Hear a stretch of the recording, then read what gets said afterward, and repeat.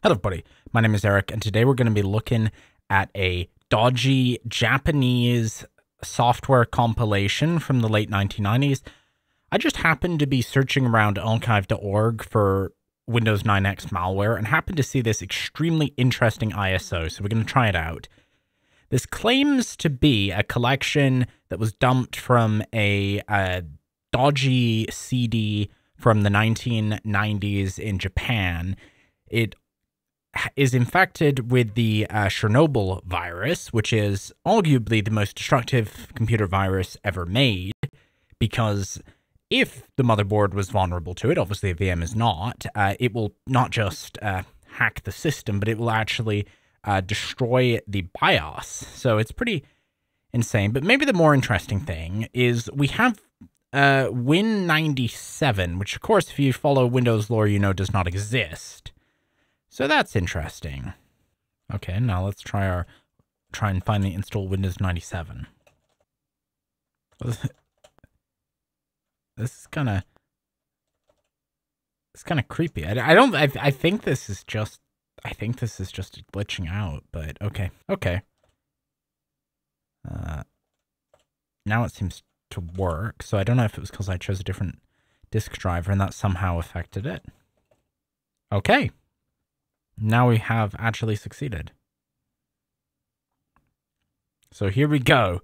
If you ever remember the Microsoft Bimbos meme, this is the kind of bootlegging we're going to get. So I'm going to install this, and I've installed Windows 95 enough times that I roughly know, okay. So it's actually then, despite being called a bootleg, it's not pirated, which is... I also kind of find it interesting how it gives you the abbreviation for things, like company is C, and then that. I know like use of romanization is pretty high on computers, especially back then, because getting it, but it's actually doing a shockingly good job of rendering all of the characters perfectly well, given this is extremely old software, and Windows 9X did not even have Unicode, so I know it was a real hack getting it to work, but they did it.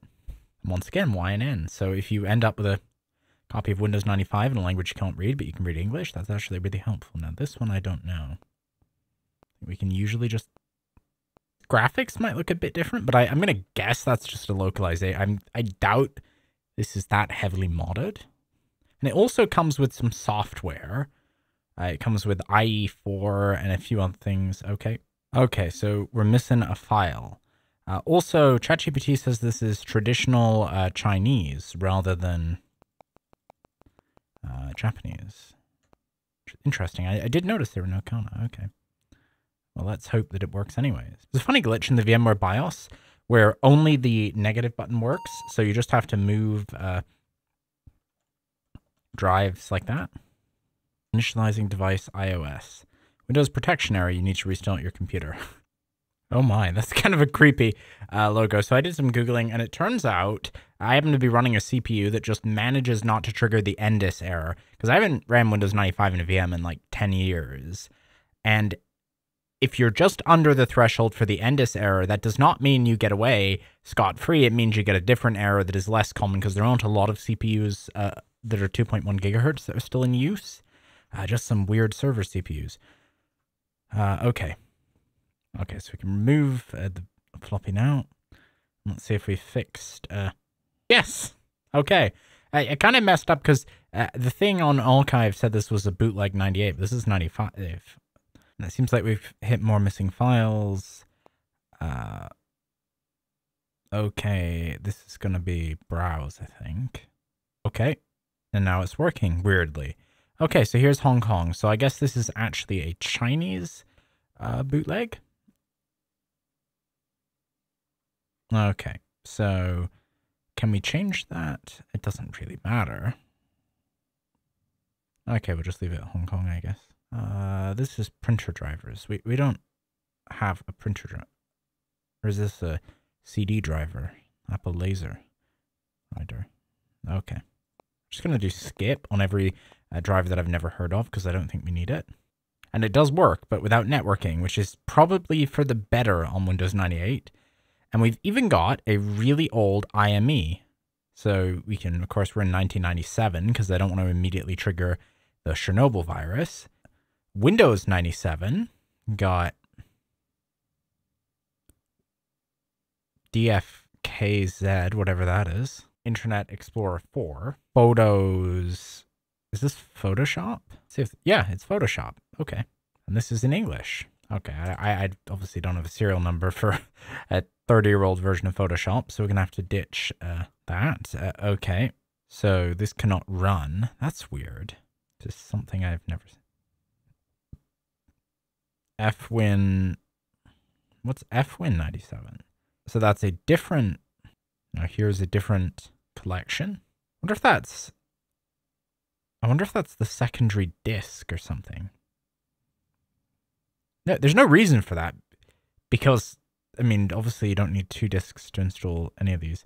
Okay, and this is, it looks like some sort of WPS, WinWPS. This is like a word processor. This was before Microsoft Office sort of became the default. And we've got some drawing tools here. Write something. We've got Times New Roman, which is what was a default font on this version of Windows. And we got some Chinese fonts.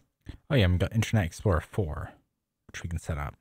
We can't really use it because we don't have any networking stack, but it's never stopped anyone. Or maybe it has stopped someone. Okay.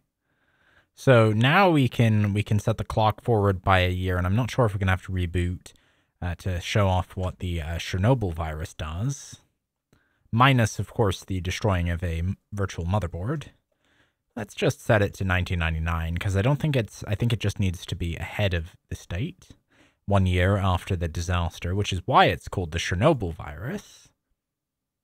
Interesting fact, given this is in traditional Chinese, which is the language spoken in Taiwan, is that the creator of this was a Taiwanese man who initially couldn't be charged because Taiwan didn't have proper laws against.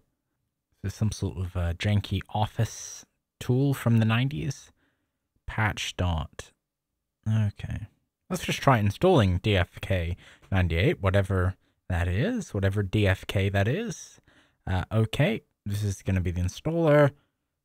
So it's a Sun product. Or, no, actually, this looks kind of, this doesn't look like, I think this is going to be a different Sunway, a company that I've not heard of. It's probably some sort of like Chinese input software. Is this software? I'm not sure what exactly this does. It's some sort of input manipulation software. Let's try, oh, okay. Okay, now let's try setting it to tick over right onto the payload. So I'm not sure if it has to tick over, if it just has to be past the date. And there's a few variants of this one. One of them activates on April 26th, 1999, and the other activates in June. The April version is much more common. Okay. So I think we just got to let it be getting some. I don't know if it's just a random crash. So I'm starting to wonder whether anything said on that archive link was even true. I mean, this is Chinese, not Japanese. And CIH does not behave. Okay. That's kind of weird. So I had to create a password and not set one, but okay. So still no obvious signs of any sort of infection. The only way we can solve our problem. Oh, okay. Norton has already declared our system to be virus-free, but let's see if installing an antivirus will help. The file, oh. Okay, that's kind of interesting. So the Norton.exe has been modified.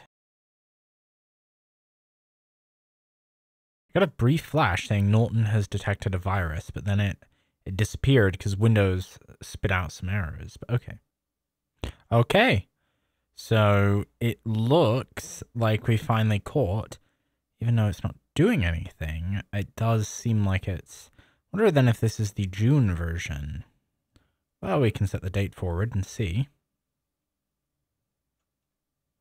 F1.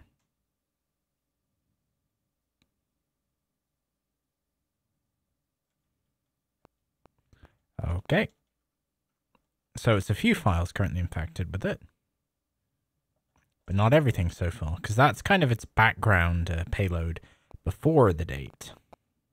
Okay. So now I think we just have to reboot, and now Avast should be installed. Now, it's kind of interesting how the installers for these really low-level programs have to be text mode, because it wasn't like just installing a kernel driver. It had to be installed on MS-DOS. And unfortunately, the CIH virus has also got a kernel driver, so we'll have to see if it still works after restarting. Okay, I'm gonna have to force reset this because it's not shutting down, which is not a good sign. Oh! Okay. Seemed like that just got intercepted by something, but okay. I swear, something about these old text mode systems is just kind of jump scary. But okay, so it actually didn't seem to work. Okay, so whatever the flashing thing is not from any of the antiviruses. So I think it has done something. It just doesn't quite work right. I don't really know why. I know it's possible that the VM hard disk just doesn't, but it should still kill the MBR. So I think that is going to be all for this video. This was a weird OS and a weird description, given it is not from Japan. Yeah, strange thing. Also, while doing some research mid-video, one more thing I learned is that the Chernobyl thing with this virus is actually a total coincidence, because the author's birthday is the same day, and CIH, of course, is his initials. Not the most stealthy guy, but given it wasn't illegal in Taiwan at the time, you can kind of understand it. So that's going to be all for now. Bye.